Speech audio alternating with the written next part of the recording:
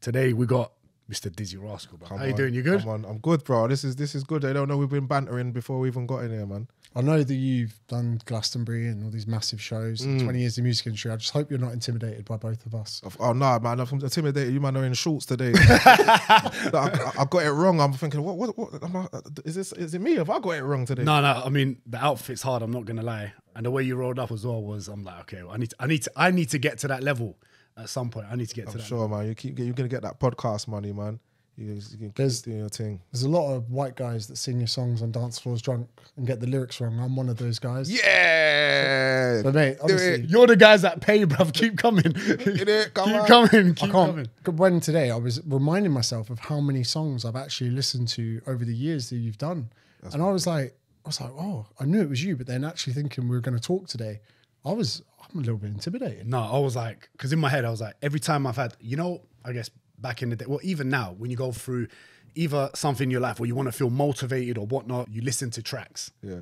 And when I used to go running, I love that, you know. I love that because there's people's music that I listen to that I get motivation for gym or whatever else, or whether it's Future. Or I was playing Jeezy's first album the other day as I was like rolling to that. Fuck motivation is just but the music does actually like make you want to hustle and just like get on with shit. It keeps you and also I was like East London, London boy. Bits, yeah. You say a bit of a rascal, yeah. So like you're like, oh shit, so I was around around motivate you exactly. It was nice. nice. I told my cousins I was around there. He was always around there, yeah. So what's it like?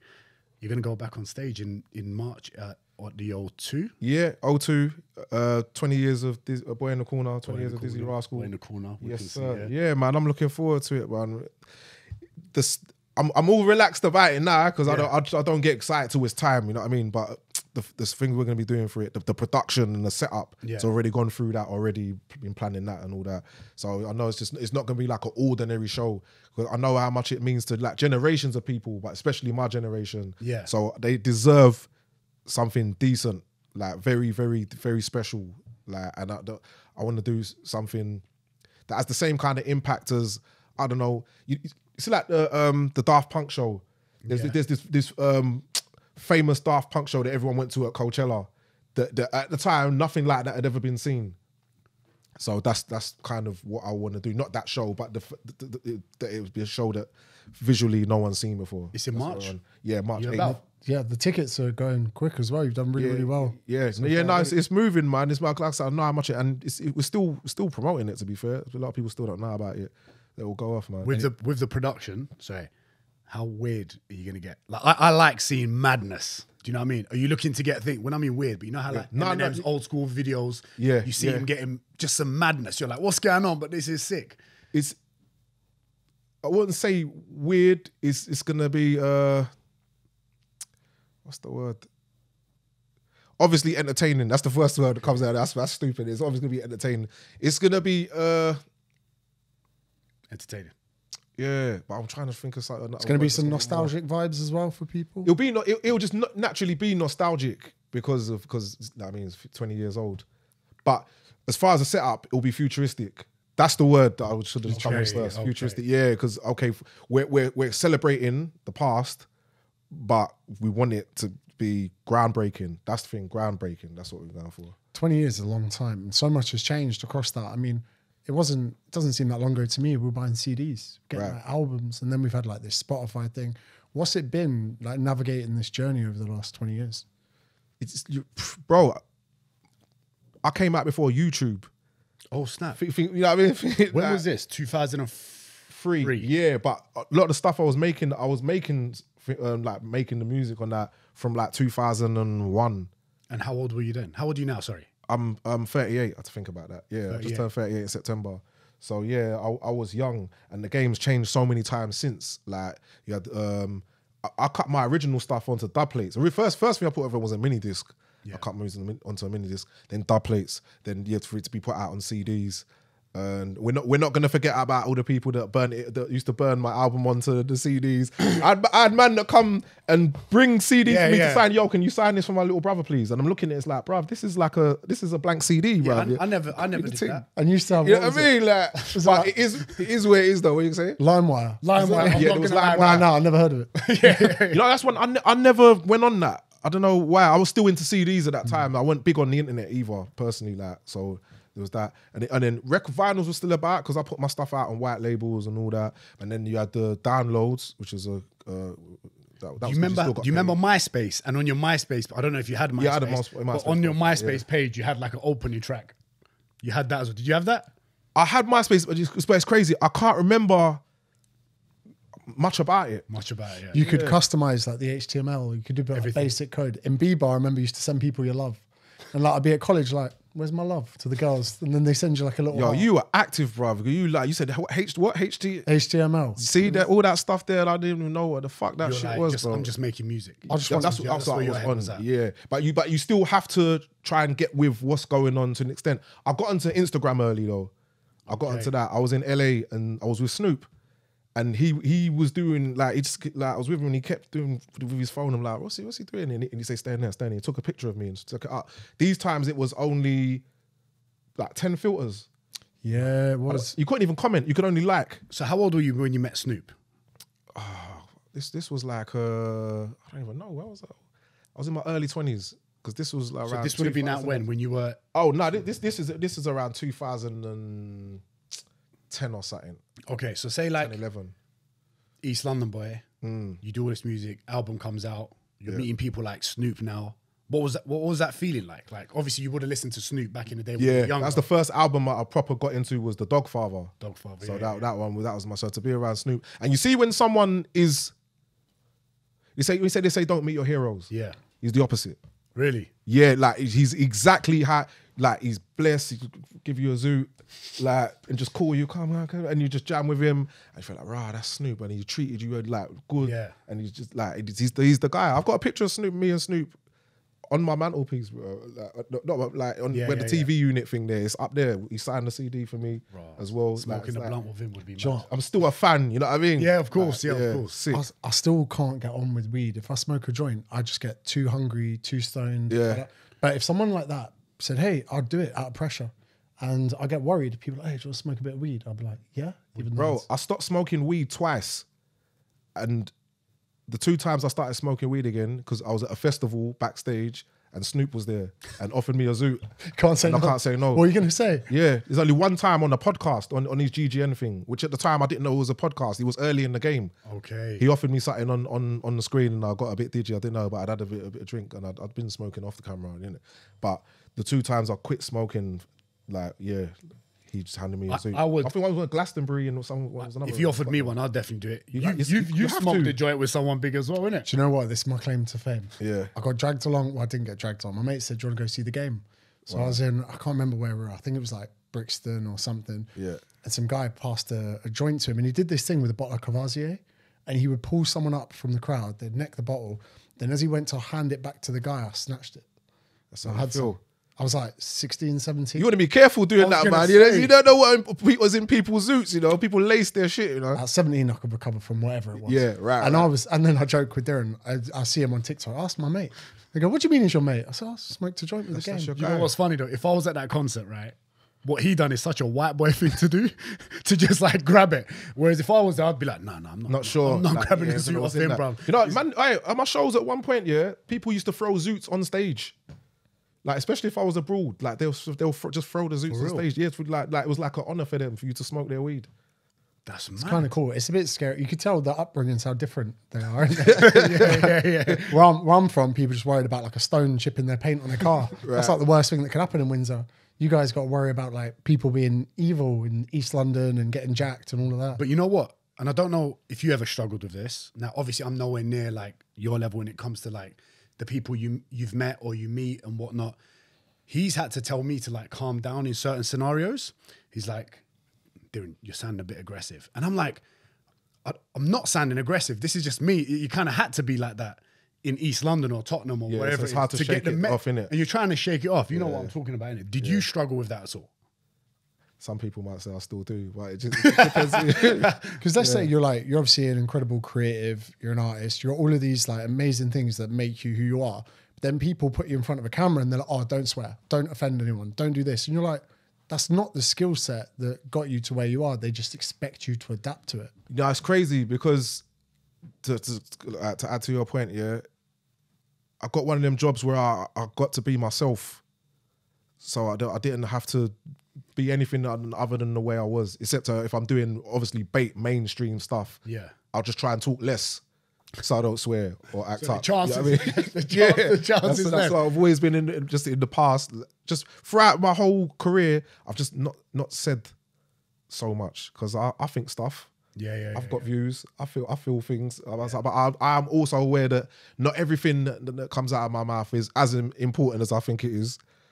And like, and the way you feel about something one day might not be the way you feel about it in 2 weeks. But you still got to deal with what you said. But the difference is when you say that one thing incorrectly, it's on TV, and that's what they think of you. Well, so in this day and age, we're in the day and age where everyone's fucking dying to wake up and be pissed off with people. Yeah. So you go online, see some shit. Oh my God, he did this. Bruv. Fucking running off their mouths and getting upset about some shit that was none of their fucking business in the first place. I did a video of mine went viral the other week. I was literally going to the public and just asking them, yo, what is a woman? And people were like, what's happening? Yeah. So what is your opinion? People were stressing out that they didn't know how to answer. They were like, what do you think a woman is? I said, when I think of a woman, I think of my mum, innit? I think of warmth, love, someone that nurtures and whatnot. But then like the transgender community kind of came after me, be like, you're attacking transgender. I was like, I was just asking a question. They can paint you with that picture. And if people take stuff out of context, I mean, your career, you've gone through, like you say, before YouTube, Instagram, early adopter. I didn't get a business page till like 2017. But you look at all these different things, then Twitter, suddenly people are digging up tweets from 10 years ago for people. And you're probably like, mate, I was stoned. I meant it in this context. And people are like, no, because politics has changed. Like, also, when you're really well known, you always have to almost look at everything through a lens of, is this person trying to trip me up? Is this person trying to come for me? Have you ever had anything where on socials or even in real life, people have like tried to bait you or just try and get you in trouble? Yes, all the time. All the time, always trying me. Yeah, but I don't know, bro. The way I deal with it, I just kind of just try and stay out of the way. Yeah. And that's not really a good way. It shouldn't be like that. I should be able to just say how I feel and say what I want. Because I've got, man, I'm actually one of the easiest people to talk to. But the real me is very unfiltered. Like I'll say, like I have all sorts of banter. Like, but the thing is, and like this is what I mean, like from a culture perspective of like say where you were raised, where I was raised. The difference is when you are yourself, or say you're talking a bit loud. Even my dad, for example, he's a refugee, bruv. That came as a refugee. When they're talking to me in Turkish from the outside. Not you, but someone else is going, hey, why is your dad angry? I'm like, he's not angry. He's just, it's the same with talking with passion. Africans, Nigeria, Jamaicans. Talking with passion. So, and when someone doesn't know that, it almost like there's a bit of fear. So they misunderstand. Yeah, because it's so, But sometimes that's a class thing too, like you're saying as well. Because like, I don't know, Cockney people might come across more aggressive or uncouth.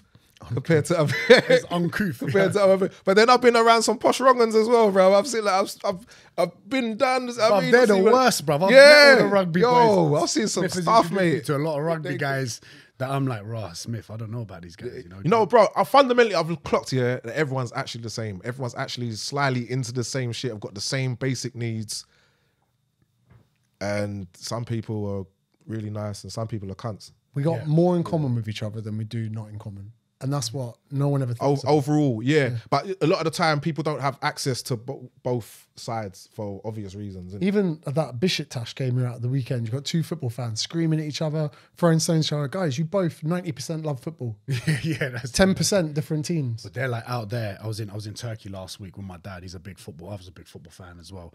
And we're at Beşiktaş versus Fenerbahçe, which is like a big derby. Yeah. I'm not sure if you're into football. You into your football? Yeah, a bit. But it'd be like Millwall and West Ham. Exactly. Which controversially to me, I feel like they're the same people. Yeah, they are the same people. You're right. Yeah. What team do you support? I supported West Ham as a kid. But you know, if I'm honest today, I could just watch any good football game. Yeah. Any game, And it was just people going crazy because I was like, they're fanatic because they have nothing else in their life. Where they live, they have nothing else. Maybe similar to people that listen to your music. Like, they have nothing but music. So everything is, I guess... I think so, because a lot of, like, say, football is tied to their areas as well. So there's a local pride. True. A lot of the time. You know what I mean? That's probably why we support West Ham. And it's just it's just that. But there's just a competitive thing. Football's just competitive anyway. Yeah, so if you had two schools playing against each other, you've got people on both sides. Anything that's competitive, you're gonna. But football's like it's the working man sport, innit? That's why rugby, they say it's the sport for thugs played by gentlemen. Yeah, football's a sports gentlemen played by thugs. I remember when you told me that first, I was like, you dick. Did it in a posh house. It's a real thing though, isn't it? Yeah, because really, the rugby thing is like that's a mad sport, bro. It is a mad sport. You train at the minute? What, rugby? Like just in general? Oh, yeah. I went to the gym. I made sure I went gym today before I got in there with you like that. We were out for Turkish breakfast. Yeah. Oh, shit. Yeah, no, I went gym this morning, so I'll do a bit of weights and that with my trainer, Alex. And I'll do like my Thai boxing training and all that. You do Thai boxing? With Alan Kedel. Yeah, I've been doing it for a long time. Yeah, for real? man. Yeah. And I love boxing as well. I love Thai boxing. I was about to ask you what your kind of things were that you do when you're not involved in either music or touring or whatever. It's mainly that.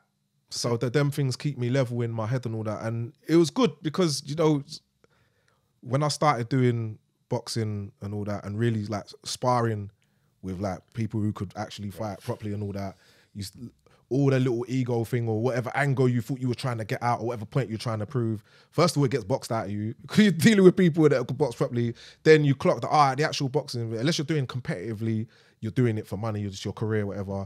It's actually more of like a chess thing, almost like. Bro, you know when you think like, again, where we're from or whatever, you get bare people that think they're hard as in like they'll knock you out.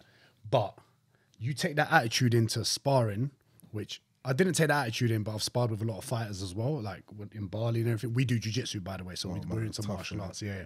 And it gets boxed out of you, like you said. And those guys that think they're bad, man, when they're in there with gloves, boy, that ego just gets stripped away. Quickly, man. And then you decide if you actually want to learn after that. Because I know some man, their ego won't let them like carry on. I can't be good at this. I'm rubbish at this. Or they'll shoot you, innit? Because if you got a certain man in there and he's who he is outside, and you embarrass him in there, it's like, all right, cool. You know what I mean? Like outside, yeah. It's that, yeah. Like, do you ever find like having something like Thai boxing, it almost keeps you honest as well? Let's say March, you sell out the O2, you do the biggest event of your life, and everyone around you is being like, oh, it's amazing, that was great, we're so proud of you. Then the next day, your gloves down, someone cracks you in the mouth, and you're like, okay, this is life. I'm not that big. Like, it's nice. Yeah, it's nice to have something. I know personally myself, I like something to go well for me, but I don't want everything in my life to go well for me. It's nice to have that hardship at training. You might have had a really good time on tour, then you get back and you realize you're unfit and someone's running rounds around you, and suddenly you've got pain in your head of going, I need to get fit or I need to get better at my sport. Another challenge. It's starting to channel all your energies and that. Because if everything in your life is going well, then I feel like we're problem solvers naturally. We need something, and it can almost allow you to relax a bit. You've got your things going well, and then you've got your little tie box, because you're never ever going to master it. You're never going to hit mastery at martial arts. Yeah, no, there's always next always level. More. Yeah, there's always someone, and always someone who can beat you. So how often do you train? Sometimes I'll be at it 3-4 times a week, and then I might go a month with like, oh, fuck that. Are you extreme in the sense of like, okay, this month I've got to make music, I'm in the studio. I try and balance the both. Okay. Because sometimes there's maybe a whole few weeks or a month where I don't really make music either. Because it's a vibe thing. I'm trying to put myself in the where I just do it more. So as I get older, you get more comfortable. There's less urgency and shit like that. You know what I mean? We were talking about this. I was like, my biggest dreams were to be able to make some money online. Yeah. Be recognized for something, and like be able to buy a nice car. And when all that happened, it kind of not stressed me out, but I was talking to him. I was like, one of my cousins pulled me up. He goes, "Oh, you bought yourself a Range Rover. You're getting comfortable, bruv." And I was like, "Oh, okay." You're supposed to be like you're supposed to drive nice things, but you've got a market. Every time you do something well, I always say treat yourself, don't cheat yourself. You got to. To be fair, I got that from Richie Rich. Oh, for real? Rapper. Tupac song. I listened to it again the other day. I was like, that's where I got it from. Anyway, treat yourself, don't cheat yourself. You have to mark stuff. And sometimes when you're going through fuckery as well, and you've got through something really stressful and you have to hold that. Like, you're going through some shit that everyone, you can't even explain yourself. It's so mad. It's like, you know what? I'm buy a Ferrari. He just didn't balance that shit out. Wait, tell him. Go on, tell him. He didn't get his purple belt, right? He's a blue belt, 4-stripe. Yeah. He's been getting gold medals. He's like, surely I'm a purple. If I bring home 2 gold medals, I'll get it. He brings home 4, he still don't get it. He gets 6, he still hasn't got it. He's like, champion. Just bought a brand new Range Rover. Yeah, man. He goes, why? I I didn't get promoted in. I went for a walk near my house, and I walked past a Range Rover, and I walked in there, and I was like, you know what, bruv? What if I exchange my C class for this? What's gonna happen? He goes, you need to. I said, yeah, let's just do it. I feel like most men will want the Range Rover over the belt. Like, so. Yeah, I was gonna say that's another thing, right? And I think sometimes, like, not for granted, but like, you know, sometimes like you want to impress. Women can sometimes misconstrue men. Sometimes men want to impress other men, and you want that respect from your friend or your mate or whatever, or someone that means a lot to you. In jiu-jitsu, because it's such a combative fighting environment, when you wear your belt, your training partners, you even line up in order. So it's where you stand in the mat. It's everything. So it's a hierarchy to You know, I never got that. Because there's two sides at the MMA training or jiu-jitsu. You got the ones where you wear, it's not a gi. Gi and yeah. Because I did judo when I was little, so it's a similar thing, innit? But then I've got like, say like at Keddles or whatever, they've got gym. Them man don't wear all that, but they do MMA, they roll around. Yeah. So I've never seen that kind of hierarchy. I just know them man are a bit rougher than them man. You know what I mean? There's a bit of that. But I just know that that jiu-jitsu say is not a joke and it's hard work. I tried it once, and the person who I rolled with, I was bigger than them, taller than them, and the way they twist me up, and I never went back, bruv. Because it's not about strength, is it? It's about technique and the way. I don't know what hold he did on my legs. I don't know what that was, bruv. But I couldn't get out of it. And I said, well, you know who's at our gym at Roger Grace's? Junior. Junior's a black belt. Jungle. Yeah. Okay. Yeah. He's one of the boys. I know he's been doing it. That's it. So I was at that premiere. I saw you from the distance. I was about to come and say hi. I got stopped, so I couldn't come through, and you guys disappeared.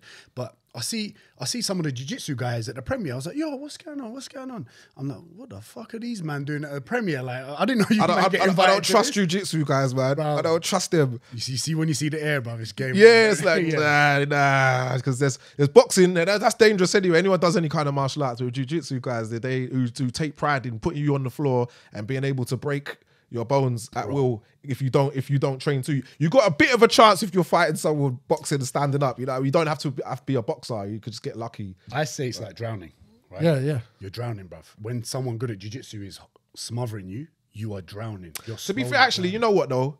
Tell a lie. If you've done no training and someone has done any boxing, martial arts or anything, you actually do stand a better chance than you. It's conditioning. The boxer won't let you get close. Yeah, true. Yeah, they're so quick. If they've got their foot movement, so it's long. There's a lot of people like Guy Ritchie is a black belt. Tom Hardy will get his purple. To see that thing, it's cool because people are operating, and you can put that into any context.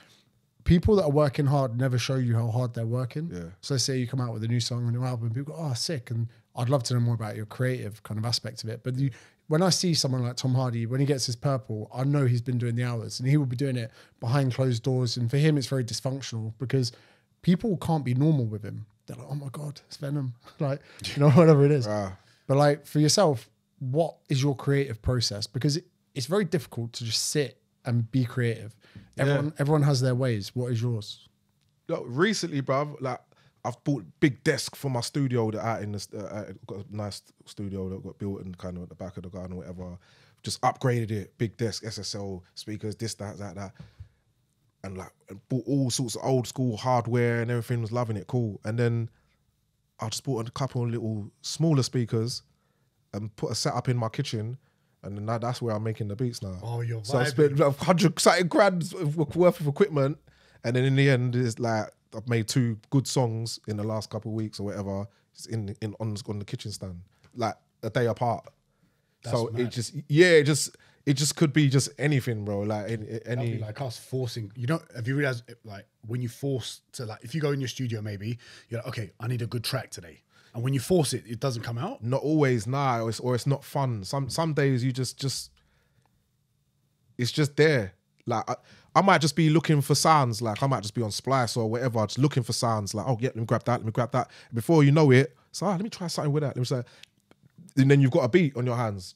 But that's not what you intended to do. I just came here to collect a bunch of sounds. So when I come back next time, there's like a little catalogue of stuff I can pick from, and but a whole beat will come from that. Then actually, I feel like writing right now.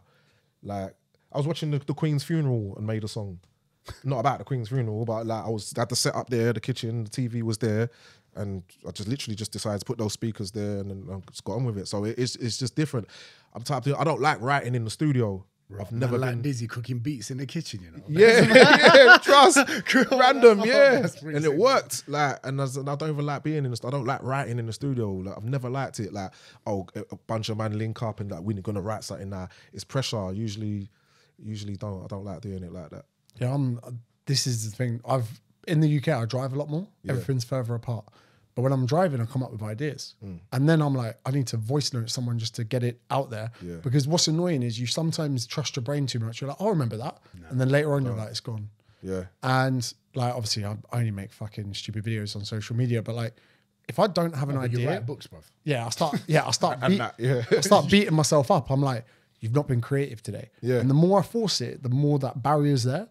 And then suddenly there'll be someone asking me to do something, and then the idea comes. Our brains are so fickle in the sense that like sometimes I'll go have a hot shower just so that my mind isn't occupied on something. Yeah. But I was kind of the thing in the kitchen. Are you like cooking at the same time, or is it just no? It's just literally so like a You see, like you just got the kitchen island. Yes, like that yeah, and just the laptop there, the little what's the universal audio thing? Yeah.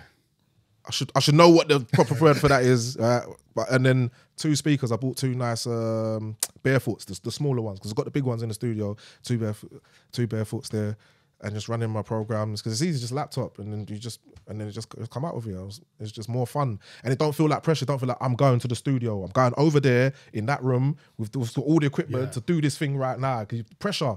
Sometimes I've written songs in the car as well. I got a song called "Stand Up Tall." I wrote it in the car. Oh, I heard that song. Yeah, you know what I'm saying? Where you that, yeah, I got a song called "Stand Up Tall." Baseline Junkie. I wrote in the car. Wrote it in the car as well. Really? Yeah, I wrote Bonkers walking around a hotel lobby in Denver. Sometimes it's just. Where were you? In Denver, Colorado. I was gonna say. That's another thing. When we hit different locations, we've done a lot of traveling together, bro. I don't know how many 100 flights we've been on. Yeah. But every time we go somewhere different, it almost like spikes a different sort of creativity. Yeah. So was that what was happening with you when you're like, so you're in Denver, boom, some people? No, what happened with that is it got sent to me by email and I listened to it. I was like, all right, this is like that shit I hated in the 90s when I was a kid. Like, the pop kind of housey stuff. But I didn't even know if it was pop. It just reminded me of like Robert Miles and that era, Top of the Pops era. Because you're thinking about grime and that usually, right? Before, as in, was it hard to get into that? No, I just wasn't into house music. I didn't like house music, but at least by the time I'd been to Denver, I'd been to Ibiza once. I'd done Ibiza Rocks and that, so I just understood that culture a bit more of dance music. So I said, all right, this time I know how to deal with this one. And what I knew it was about this time was not rapping too much and not having a bunch of hard verses where I was just trying to rap at everyone. Look at me, I can fucking rap. Look at me, I'm rapping. Can you hear me? Like, which a lot of my early stuff was, especially my second album. Okay, yeah.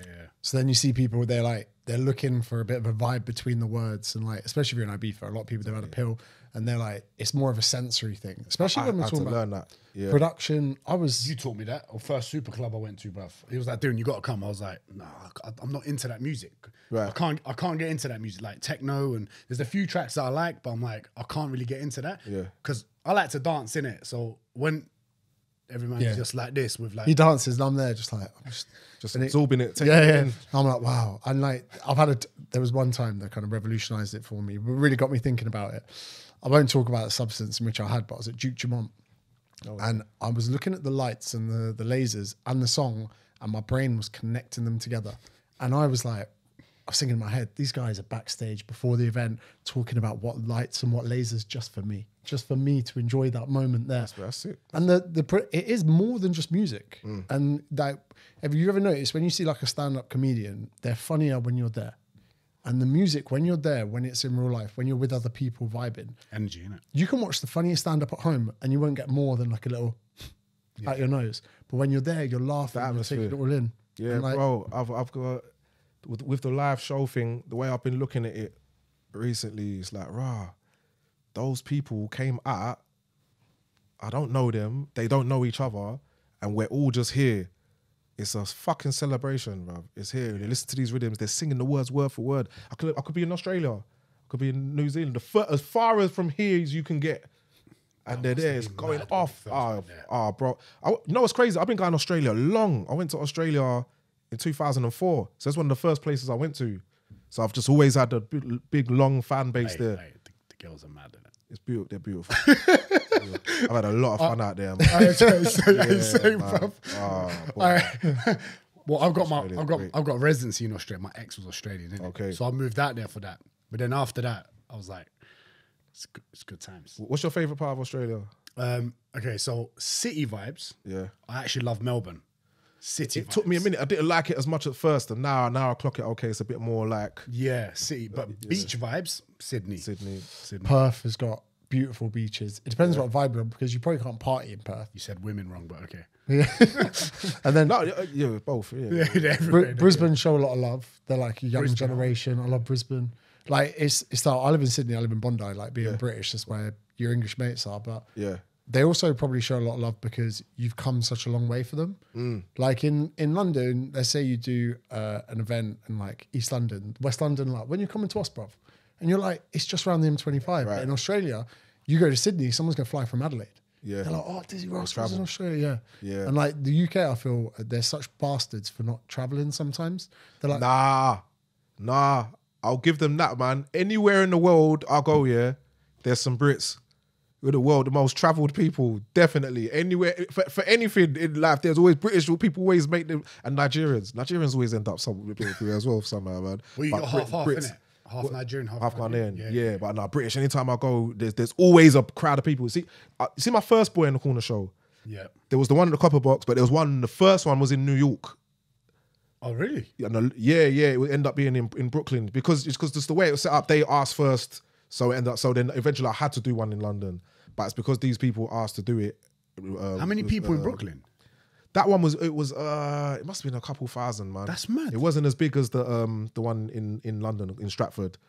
But a lot of, I'd say it was majority British people that flew out for that one. Really? Yeah. Do you find it fun and like interesting? Say you're like at an airport somewhere and someone comes over and asks for like a selfie and you're like, where are you from? And they're like, oh, I'm from South Korea. You're like, yes, like I'm out there. Do you ever get ones? Do you get inquisitive to that to find out where your music's kind of reached?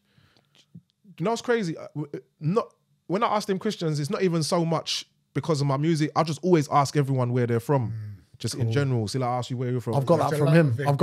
Yeah, we know why we start. We did that originally. You know why you asked that originally, but then I'm just always so interested where people are from, just because I just know how big the world is, and I always try and connect the dots. So it's like, okay, why are you from there? So I know that he said he's Turkish. So I just assumed he was from North London, like not to stereotype. No, it's true. But from I'm from 100%. He gets me to spot Kurdish features. So I chat to someone, I'll be like, you a Kurd?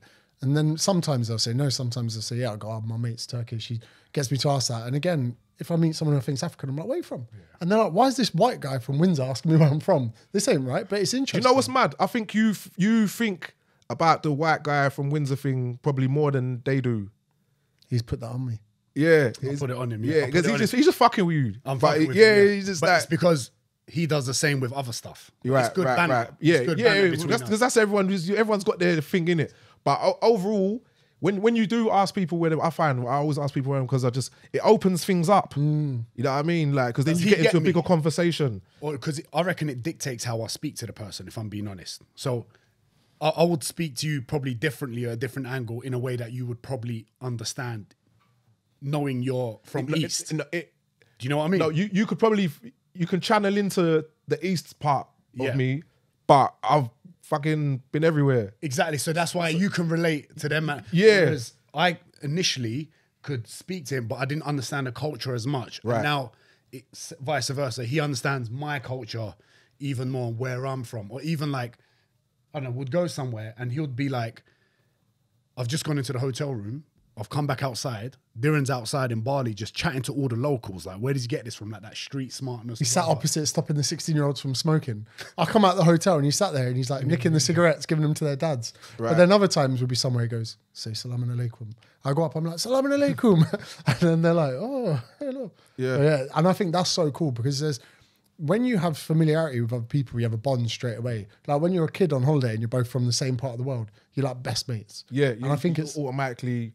But it's nice to have, like, I'll go to places and just where it's just me. Sometimes I'll go on holiday on my own.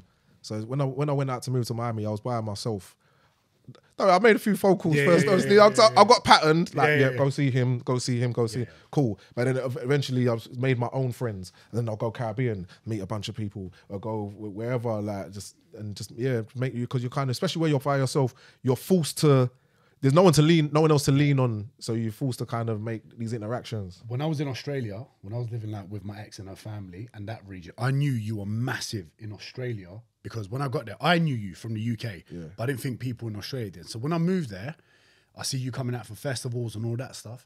And then I knew he was huge when someone said, oh, you got the same accent as Dizzee Rascal. And I'd be like, oh my days, bro, this guy's talking That would be trippy back then because it wasn't as much social media and that. There wasn't. No, that's why for me, I was like, oh shit, he must be huge here because you were like in their suburbia culture.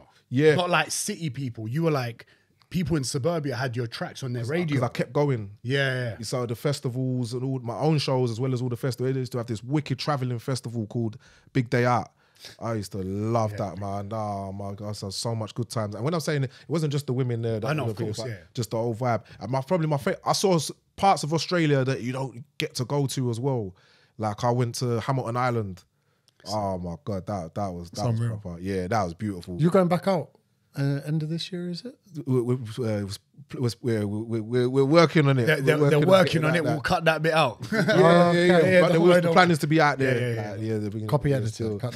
Keep it in. Fuck it, man. I want to go back. I want to go there every year, bro. If it weren't so far, I felt I'd have a place there. I like the Gold Coast. Yeah. First time I went there, I felt like it was like this is like Miami. I was literally. And the streets are even the same cut out and like blocks. Yeah. No, I love it there. And you got the beach, it's chilled. 9 months of people wearing bikinis. It's sick. And then they've got all the development going there now anyway, innit? All the new it's non-stop. And all that. It's non-stop. You said you lived in Miami. Did you live in Miami? How long? I still got my places there and that, but it's just after the pandemic, I just haven't been back. Oh, so but I was staying there from like 2010 or end of 2009 to 2019. Yeah. And when you've gone out to all these places and like the shows and stuff that you've done and events and everything, you meet like I was looking on some YouTubes and like you and Shakira, like you've got tracks with big people. That was random. Like, Shakira one happened because she was here and she was working on the track. And I think her driver told her she was looking for someone. She needed an English feature. No. And her driver told her, you need to get Dizzee Rascal. Shut up. I think that's how that actually happened. That's mad. What's she like in real life? She was A1. Again, another person is like, wow. Like she seems someone so nice, that's so positive. And obviously, yeah. but she was with her man at the time as well. And at the time, he was the son of he's the Argentinian president's son. Or something like that. I'd look him in the eyes and just go, well done. Well done. Yeah, I mean, but even him, he was just positive. He was just cool. I was in my own studio. We was just in the studio in South, and then we got a phone call saying, "Yeah, Shakira wants to work with you." I said, "Yeah." I said, "Yeah." I said, "When?" He said, "Now." I said, "All right," and just went. Oh, so you just met her like quickly that day? That night, went there to the studio, recorded. That's one of the few times I do like recording in the studio. So I went there, recorded with her, did it within an hour or two or something like that. It was all good. That was that. And I didn't see her again until I performed with her at the MTV Awards in Madrid or something like that. Maybe like a year later. That is mad, bruv. Do you ever have these times where like we have this period in 2018 when we were coming up, we were skint, we were broke. We shared a twin room in Bali. And like it was like £20 a night. And we look back to it and go, we were like buzzing about it. Do you reminisce at the times like LA before social media, Miami back then? What's your golden period that you like? You sit there and you go, where is it? I'd say the early years. So like from 2004 up to like 2006. Nah, but if I'm being honest, I'd say 2003. Even some of the before our bus, 2003 up till 2014 or something. Because when Bonkers and all that hit, hey, that shit was great too. Because you're in all these other spaces where it's just positivity, it's just niceness, it's mainstream. Yeah, it's happy. It's all happy. Some of the earlier stuff was a bit techie, like it could get a bit. Did you get any hate from that? From the man them? Not hate, but like... Yeah, of course. Yeah, were they upset? You get the whole thing, sell out, or you left the scene and all that other shit there. You get some of that, but... It's hard because it makes them feel like, without knowing it, when you go up, it makes them feel like they're not accomplishing anything. And it's a very hard emotion for people to deal with. Even something as small as... Fuck them, fuck that, fuck their emotion. I've dealt with all that. I don't give a shit. It's 2022, bro. You have to actually get up with your ass and just do shit. You not liking what someone's done because it makes you uncomfortable will get you far on social media to the extent, but it won't... Well, it could get you further, maybe causing passer, but it's not going to necessarily elevate you. And if you'd been in the same position, you wouldn't be thinking like that. So that's why if you are in that position, you can't let what they don't know because their lack of experience stop you or slow you down. Because I've had plenty of times where I've been like not happy about that, trying to please everyone and do everything. You don't get no thanks for it. And you got to put yourself first, because ultimately what people don't realize is if you put yourself first, you do well. That brings up the people truly around you. The people that are your close friends, family, whatever, you elevate yourself, you bring them with you. You haven't got time to... You can. Sometimes that gets ticky as well. Some people just don't appreciate shit, bro.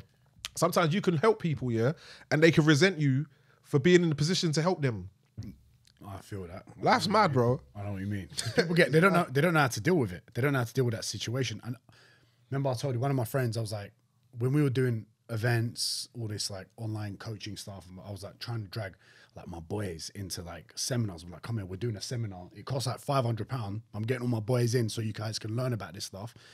And one of my friends just stopped me. He was like, bruv, not everyone can ride your wave. Just let him be. And I was like, yeah, but like he's got so much potential. They don't want the help. But then you learn to like, you know what, fuck it. Just get on with it. And you see that, and you meet other people, and you meet people who are doing better and bigger than you, and then you can start getting sure, okay, what are they doing that I'm not? And you learn. Sometimes they let you in the circle to do what they're doing. You clock it, or you know what I mean. You just meet other people, you get on with it, and you can keep certain friends who've got an understanding of who you are and why you two work as friends. I've got certain friends that I grew up with that I still check for, and we can still roll. We don't see each other all the time. We can still roll because we're gonna buck up with each other.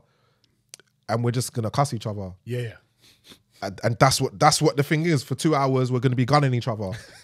Hey, that is exactly. That's it. We go to like when after lockdown silence. You wasn't here, but we went to IB for it. Me, Alima, and like we got a Nigerian brother with an Irish accent. Yeah. We got my boy Ali. He's like yay tall, but Big Ali, banter. Then we've got a tall white friend, we call him tall white, and then we've got like a Welsh guy with a Swedish accent. Yeah. And we just burnt each other for 4 days. And you can have all the banter that you if you said it online. Bruv, game on. It's your deepest insecurities. Yes. And sometimes that's what's a little bit sad about social media. Yeah. Is that like, but then that's what's amazing about things like the Chappelle Show. That covered all of that. And there's certain comedy you couldn't even have in this day and age. Or you could turn it down, bruv. When I came back from the holiday, I started talking to someone normal that I've just met, and I started bantering him. I was like, oh my days, I've got to break this. It's crazy, like people's getting offended. But you get it out. You've been PG, all that. You're going on TV. I think we both got told off once for saying the word piss on TV. Yeah. It was piss. So I came off this morning last week, and they go, James, you swore on TV. I went, no, I didn't. I mean, you said the word piss, and I was like, shut up. I did that on this morning. Yeah. Mate, and I was like, this morning I watched it. Yeah. And I was like, and afterwards I was like, you guys mental? That's not a swear word. I was like, if you were with me and the boys, you'd cancel me 500 times over. Trust me, man. Trust me. I miss that school. Like, would make great content. Yeah, I miss that playground stuff. You just can't say it anymore. Even in betweeners. I watched that the other day. I was watching one of the old episodes. You know, even there's bits in it where they go, oh, say something. You're like, whoa, you couldn't say that anymore. Nah, you couldn't. You couldn't. Maybe it's good to not make people feel alienated and upset and all that as well. It's a fine balance, but that's why you have to make sure you got your social groups where you can call each other a cunt for whatever reason and whatever, and wind each other up. But you know as well, like sometimes certain scenarios where people don't say things to be nice to someone. For example, hey, would you like to come to lunch? No, because I don't like you. I'm not going to come to lunch. Whoa. No. Do you know what I mean? But Get it out. It's true. But do you know what's the point of like wasting energy or kind of leading them on in a way where that's going to lead to other shit. That might lead to a fight, depending on if they're as angry as you. Yeah. What do you mean, bro? I'm pretty sure some Europeans. I'm not sure it was like the Dutch or the German. Russians, bro. They're very much. They'll just Polish. say no. Yeah, I'm Polish. Hey, do you want to come for lunch? So there's people that don't understand why English culture is to beat around the bush. We say, oh yeah, they say we say we're gonna link each other. We're gonna see you soon. I don't plan to. It's just the amount of times we say, please, sorry, if you don't mind, would it be possible to just go over here so I could please use this? Fam, I did that the other day. I was in an aisle somewhere and I went, oh, sorry. Like, she said, oh, sorry. And then, so why did we just both say sorry? That's what we did. Yeah, in a bit. When? Yeah. When you watch an American TV show, they're like, hey, pass me the coffee. And you're like, you're not going to say please, please, bro. yeah. But it just, or sometimes my kids, like, I'll get onto them. But they're actually right. You ask them a question, do you want something? And they say no. And they say, no, thank you. but that's not what you asked them, is it? You did the right thing, man. And kids are, bro, fucking, that's the other thing that's like, having kids is, that's been a highlight, yeah. I want kids in it. Yeah. I want kids. Do it. But, you know when everyone's like, they stress, that's the perfect time, the perfect this. I believe there isn't a perfect time. I don't know. What would you say about that? Say if you weren't in the, I'm not sure when you had your kids, but I don't, maybe it might have been before. One's coming up to 2 and one's 3. Okay, so you're in a place like financially, you were kind of okay to have kids. Yeah. Compared to what people say. Which is nice to be able to buy them anything they need. But it's usually you buying them everything that you want them to have. Like my son didn't need a Lamborghini car thing and the Range Rover and a G-Wagon and the motorbike and the whatever. I like to see him in and a Ferrari. And he didn't need that. Okay. And they get bored of it. They'll equally play with the cardboard box. Yeah. Happily. Or bubble wrap. Yeah. But would that have changed your mind in having kids? Say if you weren't in that financial position? Maybe because I don't know. Last time I weren't in that financial, I was a bit young when I weren't in that fight. So it was when I was younger, and I've had a couple little situations when I was younger. Like, I don't want to get too into it, but I almost had kids when I was like when I was 15 and when I was 17. Yeah. So at them times, I don't think that would have been the greatest, right? Because mentally where I was or what I was trying to do that. But any time I could probably have had kids earlier thinking about it. Maybe 5 years ago. That's what I've heard people say. They're like, I could have done it when I was younger, or you want the energy, you want to be around them. And I'm always doing this countdown thing in my head where I'm like, my mum and dad had me when they were like 37, 38. Yeah. And my dad wasn't kicking footballs around the garden with me. Now you're tired, bro. When I'm especially chasing after 2 of them, it's tiring, bro. You don't listen. And they're trying to get them to do their thing. But what's really important though, if you can just have a good relationship with their mum, whatever, like, because when that goes wrong, bro, that's when it creates stress, bro. It's not the one. If not even like for you, I thought I knew what baby mum. When I used to hear the man talking about baby mum drama, baby father drama, fam, it was just it was like a phrase that I just used to hear. I got baby mum drama. You thought it's funny? It's not funny.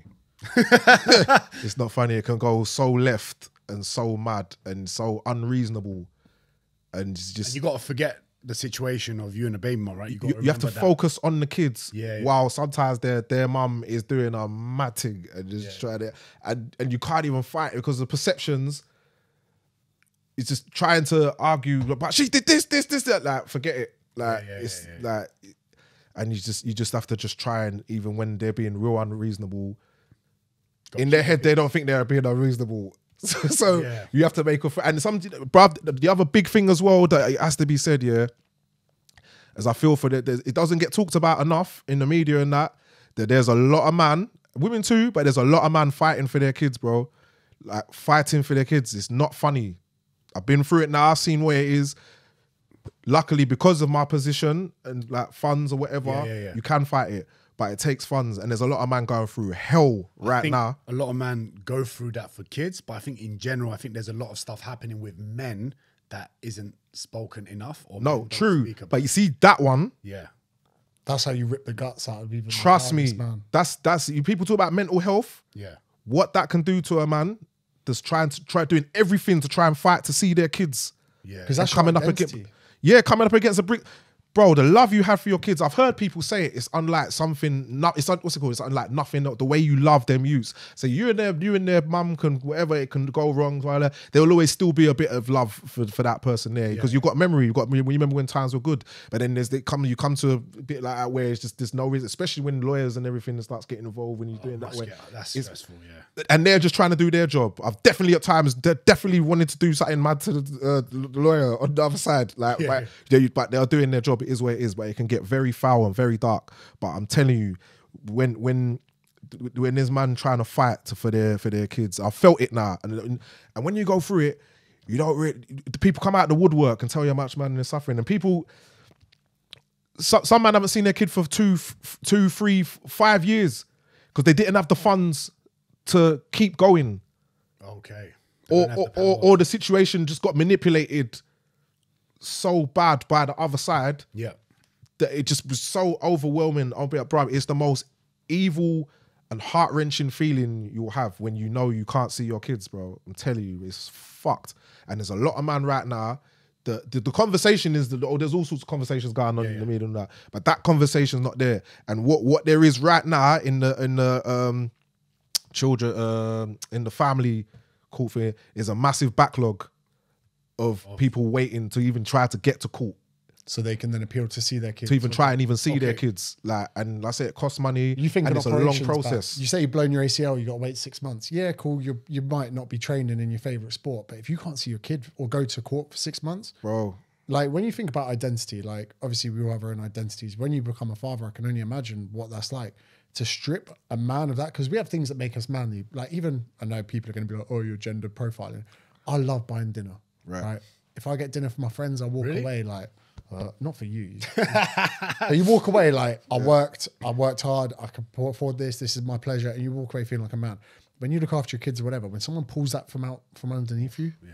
Fam, I'm telling you, man, that one there, I actually would not wish on that on my worst enemy. Really? Yeah, bro, because you go through things like, wow, by the time I do see our kids, are they even gonna... No, yeah. Like, is it even gonna care? You don't know. And mine wasn't that long. It was long. It was hell. But like I said, there's man that not seen their kids for years, and some they have to go and have kids with someone else. Sometimes that's what that's about, because you're mourning. Yeah. Sometimes I don't think they've got their idea about doing that. Yeah. For whatever their reasons are. Sometimes they've got good enough reasons. Like I understand, but that one there, that'll make a man kill himself or kill someone else. Yeah. Like it's a lot. Question: What tips would you give to a guy that's thinking about having a kid with someone? If you were like to avoid those stresses, if you were to do that again, not saying as like you regret what you did, but I'm saying, what tip would you give someone in the sense of if you were to have a family with an individual, what would you say to them? That's a tough one, because you never know what can happen. Sometimes having a kid changes the dynamic. Okay, like shit can be just. They can change. Everything can change. Or you can change. Yeah, maybe, because they like that's why I can't come on here and be like, she did this. Yeah, of course. Because we're all in our own heads, in our own existence. We don't know how you're coming across. You've got your idea how you think you are. She might be justified in thinking the way I behaved in certain things. Like, you know what I mean? So, but when you bring kids change the dynamic. Like, it changes them physically, your mentally. Emotions. They're going through, sleep like, deprivation. And that's enough to send anyone. Man. Yeah, stress, little things. You're tired, thing like it's a lot. So you can clash, so what I don't. If I'm being honest, as mad as it's been, I still don't know what I would change. I would just maybe just. That's good. Yeah, because my situation is tricky. There's a lot to it. Yeah. Unfortunately, a lot more than what's been flung out there. So it's hard to explain it without divulging too much and muddying the waters. It's nice to see your passion come across, because the reason that you're getting fired up here is the love for your kids. Fully. But my point from this in the beginning was not to just have a rant. It was to just the joy and how calm I am because I fought. Like, I fought like to do it. And if I'm being honest, the system was good to me. Like, so I'm in a much better place, and just being able to just be with your kids, however many days or how much to whatever time you got with them, and putting proper time in with them, all that, and seeing that that just seeing them grow and having influence on them and just watching them and that. There's nothing better. Not music, not money. There's nothing is better than that. Because we spoke about hanging out with Snoop Dogg. We spoke about O2, all of this. You came to life when your kids got involved. And that's what I like to see. Because it was actually quite endearing to feel that, because passion, like, it's a strong emotion. I saw it coming out then. You then, it might have seemed like ranting. You've actually made me more excited to have children because I want to be that fired up about something. Bruv, it's the best. It's actually the best. And I was there for both of my kids' births. I was there, like, live. Yeah.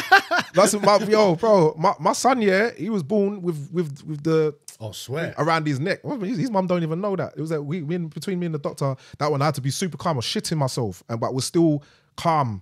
Like, it's all good. And then eventually they sorted it out, everything was good. But I was there. Every scan, everything, I was there for all that. So I enjoyed that whole Trying thing. to imagine that happening. You're like, hey, doctor, sort that out now. Yeah, and he's a seasoned guy, the guy who did that, man. I don't think it sounds weird, but I haven't even had kids, and I've said this multiple times to people, and especially when I hear someone that doesn't want to have kids, I personally don't get it. I'm always like, what other purpose do you have as a man? You know, I know everyone at their different times, because when I was like 25, like, what? No way. And as I started getting older and older, I started thinking about it. What would that be like? It went from, what would that be like to, okay, well, that'd be nice, to, man, I need to have kids. To like, I can't stay here in Miami no more, man. I need to have it. Hello? Yellow, that's what I was going to say. I had my phone. I need to get, and then trust me, everything you've been through, it's worth it. And time's a healer, man. You can go through the worst, but as long as you put your kids first, I think that's why I'm able to just still be carry on and still be in a good mood and still get on with what I'm getting on with, man, even though it's chaos. Are they gonna be at the L2? Probably not. Okay. Nah, probably not. But hopefully by the time I have a next one, they'll be there doing their thing. Yeah, man. And music wise, what's on it? You're on it. You know, it's mad. I've actually been holding back bits. Like, I've got stuff there where I was thinking of the right time, and then you start thinking, well, when is the right time? There is. I'm excited. I'm excited. Like everyone feels like they've done stuff too late, don't they? Always feels that way. If I'd only done this earlier. But like, it's almost like the beautiful thing that brings everything together. And also, let's say you go through good things in your life, you go through bad things in your life. You actually need those things to formulate where you are today. If everything had been smooth sailing in other areas of your life, you might not be the person you are. Trust me. Yeah, everything is, when things are dark, like what the fuck is this? Like, of course, it's the worst. But after you go through it, it's just, you've got a wealth of experience to eventually like, now I've actually got someone to pass it or help or guide. To give, like, when they get older, the world will be different then, but the certain things that'll still be the same. So I'm learning, but at least I've got somewhere to put it now, other than just, look, it's me, I'm rapping again. Go on, do you want it? There's more purpose. Yeah, come to my show. This accent. Hello. Come on. Nah, it's like, I've got responsibilities now. I'll be home. Like, I've got to be there. I need to help out. And you just love, I've got a boy and a girl. And before, when I was having a daughter, I was loving her, thinking, I thought I'd have a boy. Like, but when she was born, that's you know what I mean? That's what I mean. Then you have a boy, it's like, it's little, it's just someone to look after her when she's older. Yeah, if I have a daughter, oh my days, no boyfriends till you're 28, bruv. You think that, yeah, but then sometimes you just leave them. We just they boss you about, bro. I've seen it. Yeah, I've seen it from my boys. I have seen it, and I see the love that they have for their daughters. And every time I do make that joke or whatnot, they don't even think about it because you just want them to be happy, right? Yeah. So it's quite but they actually run you. They actually run you. Like, I can't really tell my daughter nothing really. Like, and see, it's funny because they'll just grab you. They want to come and see something, and they'll just grab you and just drag you. It's like, yeah, come here, nah. Or she'll say, do this, and just put my hand towards or whatever it is. Yeah, you do it. Bossing you about. You know, you guys are from, like, obviously what I would call hood in London. What does it come? This is a very interesting question. When it comes to, like, putting your kids in school, like, you must be torn because you're like, if I put them in a private school, fair enough, I know the education can be better, but they're gonna be hanging out with some dickheads wearing like Ralph Lauren polos to train in the gym. And then you're like, but if I send them to the school that I went to, there might be people that I had to grow up with, the similar kind of people that aren't nice people because their parents are going through shit. And I know it's premature to think about this. Do you have to kind of worry, like looking, that's what made me who I am, but I've now got myself to a position that maybe I could have, you know, never have dreamed of when I was younger. Is that a bro? problem? That's mad that you should say that, because it's true. You think about that, because the schools that I went to have actually just got better and better, and academically and just resources wise is actually everything you'd want for your kids. In those areas, right? That's the thing, you're not sure, because it's still a bit wild. Like it goes down there, innit? Yeah. And it's like, they're not me. I grew up there. I know how to maneuver that here. Sometimes I was part of the problem there. Yeah. You know what I mean? So like, you don't want that for them. But at the same time, putting them in some blue blood prep school might be as damaging as well. Like, because culturally, it's not your culture. It's not your they don't even necessarily know how to deal with you or be around you, or so you have to make that choice. Okay, well, what is more important? What's the most important thing then? I think family's the most, like, as in, I think if you're in their case, I think even like, say, my parents, although I wasn't raised in Turkey, I was raised here, but through them, I saw, I guess, their struggles, or learnt from their struggles, and then kind of applied it with what I'm doing now. So if I was to have a kid, I'm like, okay, you go into, I'm going to send them public school. I don't want no private thing. Because if I'm being really honest, like, I don't think school is anything anyway. Well, not anything, but like everything anyway. Well, I've got 2 GCSEs. Well, but then that's the problem we've got as well. you're right. Like, let me not cut you. Let me finish. No, all good. But what I'm saying is, like, I feel like I did okay, and I'm going to do better with my life experiences. But I think most importantly, if they are a good human that's not evil, then they're going to do well either way, as long as the parents are onto them. My dad was onto me. You know what the area was like? I had so much shit happening around me. My dad was onto me. You're going football. Yeah. You're going. I'm playing out, Dad. Keep you in those extracurricular. I'm going to Beckton. He's like, no, you're not. You're going training. Yeah. Sick. Like, do you know what I mean? So it was onto me like that, and sport kind of helped me with that, and I'll try and do the same, I guess. But when you was talking about the 'cause that's another big element as well. It's tough for me to push school and education on them when the one thing I gave a shit about, which was music, is what I ended up doing at a bus. I've done all right. So I haven't got that experience of like, yes, academic, this, that. I didn't know. I got kicked out of a bunch of schools and I've never had a job. No, I've got a job. I don't want to downplay what I do. It's a job, but not like I haven't had a 9 to 5, or I didn't have to go college to study and work my way up. And this is really one of the first generations where, or probably like the one before us as well. You had people on TV before, but social media and music is now in an echelon that was never there. Like, so now we've got a lot of people that are probably going through these issues, where one thing as well is it's an important conversation to talk about what school you go to. But again, people now, they're like, oh, kids are overweight, kids are this, and they're blaming the schools. I'm like, you can't expect someone on 25 G's a year to care about 30 people that much. Like you say, it's so much about the parents. Yeah, 100%. But then you're looking at 2 completely different worlds. But even with the parents though, sometimes, but if the parents are trying their hardest to fucking work and all that as well, it's so, and then the wages are not going up. Some people are just in the position, they still manage to get the kids out to private school. They work 3 jobs. My mum's one of them, she work 3 jobs. Some people get their parents, they do a bunch of jobs, whatever. But if you just don't come from a family of money to be able to do that to your kids anyway, it's tough. So some people have really got against them. Like, it's tough out here. I think it comes from, like, if you come from struggle, right, or your families come from struggle, they're used to that stress of struggle. Majority of stresses middle class or upper class are not real stresses to the people that struggle all the time. So with that sort of pressure, having kids, bro, my granddad had 11 kids. Do you know what I mean? Like, and I know people, my cousins, that have got multiple kids with bailiff at their door, or running a shop, running this. Yeah. And they're doing all right. I feel like what happens is the adults, or say us, for example, we might be worried about cutting out our luxuries to give more time to, say, the kids or the things that create character in the struggles that they have. Do you get what I'm trying to say? Sometimes it's a bit of that. But if you've got no luxuries, because you still need to put do something for yourself. If you don't, you're just miserable. Because then that's even worse. Okay, you're providing everything for your kid, yeah, but you're just an arsehole to them. Okay, question. Because you're not happy. Question. Yeah. That's for us, right? But would your mum would have said the same thing? She comes from where was she the Ghanaian? She's Ghanaian, yeah. Okay, and she came, but she was stressed. She was born. She came from it, but she was stressed a lot. Now I'm older, I can see it. Like sometimes she's just a bit short. She's working too much jobs. She could do, but she showed me love. She took me with her everywhere she loved. But I didn't see her have like loads of fun. She made sacrifices. She didn't party all the time. She did all this, so there would have been outside of her life. Now I'm older, I'm thinking, right, that would have been uncomfortable. That weren't nice. You probably have even more respect for your mum now, innit? Oh, definitely, yeah. But I patterned my mum from years ago. I've always made sure I look after my mum. You know what I mean? Because as they get older, I mean, you have to start looking after. They get ill, like everyone gets ill, but you know what I mean? It's just things change. Time is valuable. Yeah, right? man. Trust. It's a crazy one as well. Like, let's say in the next 5 years, things go really well. Kids start growing up. Now you got another problem where you're like, I tried so hard to provide for my kids, they got too much. Now I got, oh, Dad, can I drive your car? And you're like, no, get your own.